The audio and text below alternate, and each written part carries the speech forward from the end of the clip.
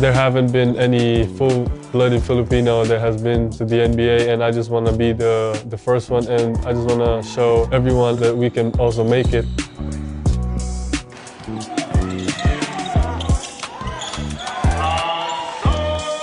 My dad always told me to watch films of Hakeem Olajuwon, Tim Duncan, those guys, and I just kept watching, every day.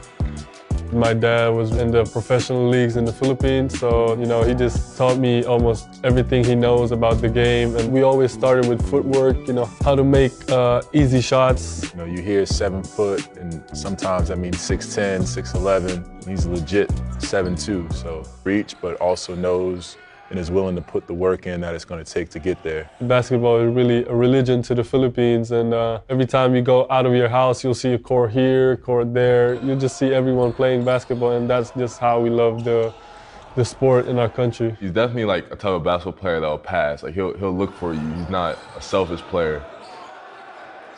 The mentality in the States when you're a foreign player with hype and accolades coming in, people want to play against you. Everybody has their goals and everybody's trying to get on, so what better way to get recruited to a college than saying, hey, I had X amount of points and rebounds and blocks against Sotto, and here's my film against him. I think he realizes that now, and he kind of brings it to his opponent instead of waiting for it to come to him. Yes, sir.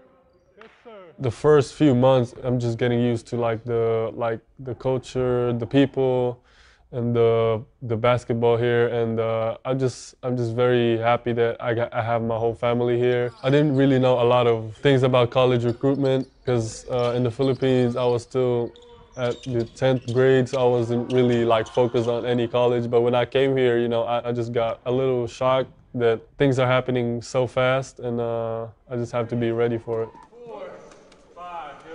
I see Kai as somebody with a world of potential, and the sky is really the limit, but also, there's a short time to get there and has to be deliberate in making those goals achievable. Good. Two more shots.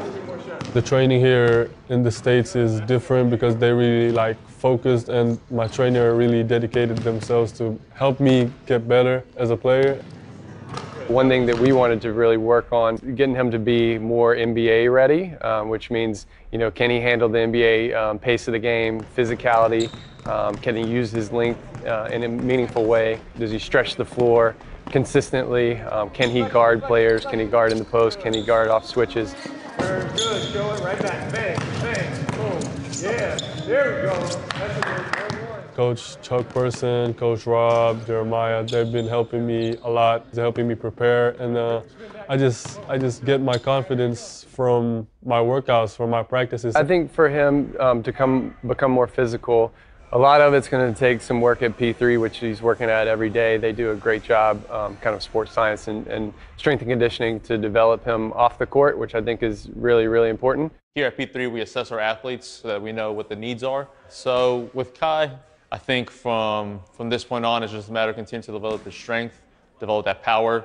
He's going to be playing and matching up against guys who are bigger than him, so making sure that he is able to match that intensity on the court, but also making sure that he stays healthy to be able to compete year-round. That was a moment in time for him at Basketball Without Borders where all 30 NBA teams are there. There's high-level kids that are his age that are there, and he's able to see, I didn't make the first team. I wasn't MVP. I wasn't on the first team all camp. And so what are the things I need to do to improve? And so now you're able to look at positive feedback from GMs, scouts. It was great. I had the opportunity to play against the best players all over the world, and to be coached by great coaches. What are the gaps? What's going to help him get there? And I think he took it to heart. I think he saw kind of where he was and was able to size himself up a little bit, and now he's able to take a step forward because he's grounded in reality. He's not caught kind of in the hype world. Potential is something people talk about a lot, right? Potential, potential, potential. There's always a point though where you have to start turning a corner and potential has to become reality. And for him, he's starting to approach that phase, and I think he understands that. And so as long as he continues to move forward and progress, he's got every opportunity in the world to be a good NBA player. My ultimate dream is to make it to the NBA, and I also want to represent the Philippines on international tournaments.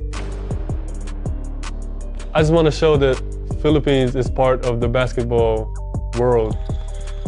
I appreciate those people who followed me in my journey, knowing that all my fellow Filipinos from my country, supporting me and following me. And I just use it as a motivation, inspiration, just to work even harder to make them proud.